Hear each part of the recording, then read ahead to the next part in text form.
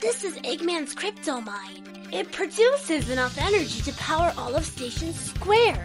Let's get in there and smash the blockchain. Smash the blockchain? What'll happen to my NFT? Your what? I bought an NFT of the Master Emerald to prove I own it. You knucklehead! Tell me if you ever heard this before. Sonic had a rocky transition to 3D. I would argue he had a rougher jump to the big screen. Fans and studio executives alike have attempted Sonic's cinematic debut. And then we got this abomination. The first Sonic movie is honestly a miracle. Most game-to-film adaptations were destined for failure, yet Sonic Movie 1 avoided that fate. It was fun, hilarious, and respected the source material. It was guaranteed there'd be a sequel. After 2 years of waiting, I finally watched Sonic Movie 2. Sonic the Hedgehog 2 is a 2022 action comedy about a blue guy fighting a red guy over a green diamond. Eggman returns to Earth and becomes friends with newcomer Knuckles. In reality, Eggman dupes Knuckles into leading him to the Master Emerald, which contains ultimate power. Sonic and his new BFF Tails team up to recover the Emerald before it's too late. I saw it on opening night and I enjoyed it quite a bit. It builds upon the most crucial elements of its predecessor. Does Sonic Movie 2 live up to the hype? That's what I intend to find out. And don't worry, there won't be any spoilers. Let's run straight into this.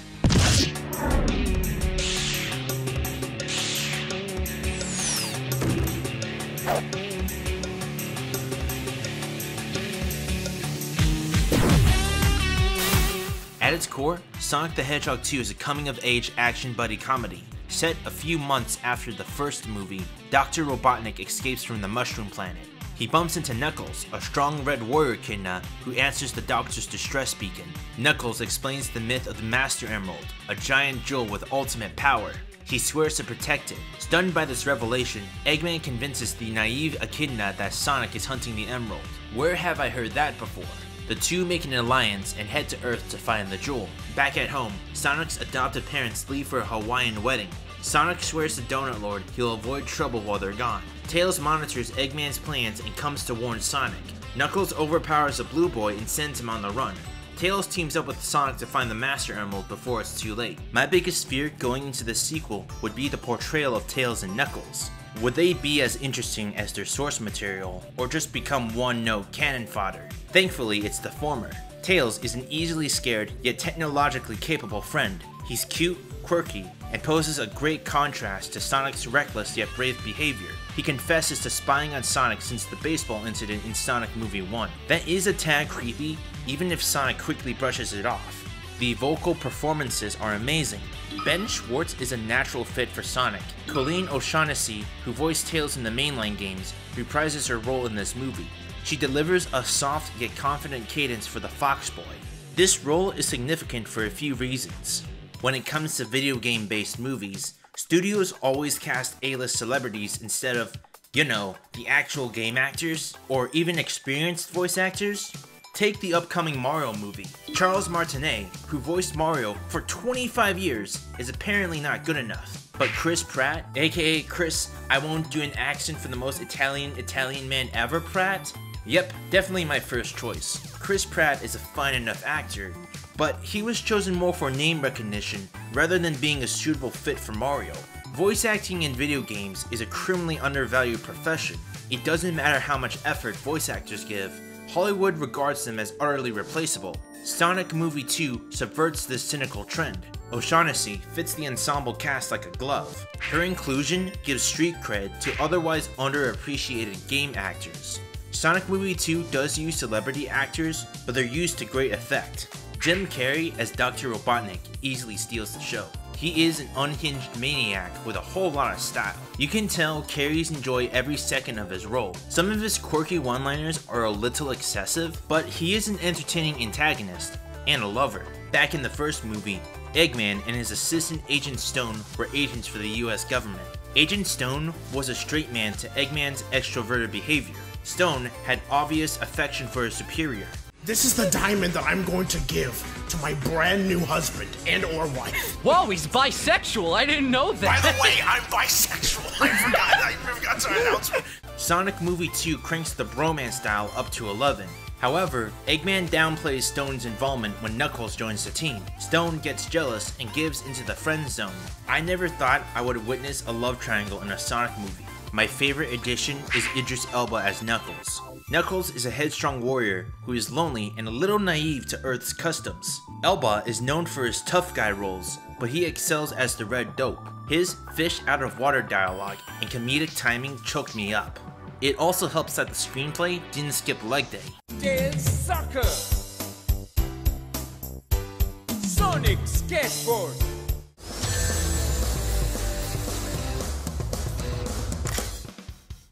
The script to Sonic Movie 2 is not afraid to embrace Sonic's inherent absurdities. The first movie kept the plot simple and it worked in its favor.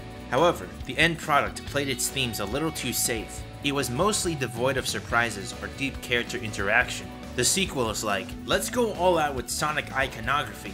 Sonic Movie 2 brilliantly utilizes the best characteristics from the classic games. Tails flies a plane and uses his gizmos in fun ways. Team Sonic visits exotic locales and snowboards in the Himalayas. This movie is a love letter to the source material. The script's greatest strength is the chemistry among the trio. Sonic and Tails have a big brother little brother dynamic, and it was so cute to see. Whether it's Sonic teasing Knuckles or Tails cautioning Sonic to be careful, the humor is as sharp as ever. To be fair, there are a few blemishes. For one, Tails admits he spied on Sonic ever since the power blackout in the first movie. Sonic isn't that shocked and immediately gets over this invasion of privacy. It's played for laughs, but it's weird there isn't much friction before they become best friends. Secondly, there is an over-reliance on pop culture references. Wait a second, did you steal that from Oprah? Oh great, the Winter Soldier. It makes in-universe sense because he's into comic books, but still, this movie uses too much on, oh my god, he said the thing. One of the biggest criticisms levied against this film is the marriage subplot. Pretzel Lady's sister Rachel is holding a wedding in Hawaii. Donut Lord and Pretzel Lady visit the resort, but Rachel's husband-to-be doesn't approve of Donut Lord. On one hand, this subplot doesn't seem that important, but it has an amazing payoff I won't spoil. It's hilarious, unexpected, and helps flesh out the human side characters. I do agree that it eats up too much screen time. This film is 2 hours long, and it would have benefited from tighter editing. The film's greatest asset is the visual effects. It looks really nice. It's on the same level as the intro to Sonic Unleashed. The action scenes are inventive and make full use of everyone's abilities. The colors are popping and the camera movement is super dynamic. My only nitpick is Eggman's crappy rotoscoping during the avalanche chase. He looks pixelated compared to everyone else. Oh, and the ending turns into Sonic Heroes and there's this big robot fight in. Okay, I won't spoil it, but the ending was dopamine overload. It sucks they didn't use any Crush 40 music for this part, but it was an emotionally earned climax. Sonic the Hedgehog 2 is everything I wanted out of a sequel.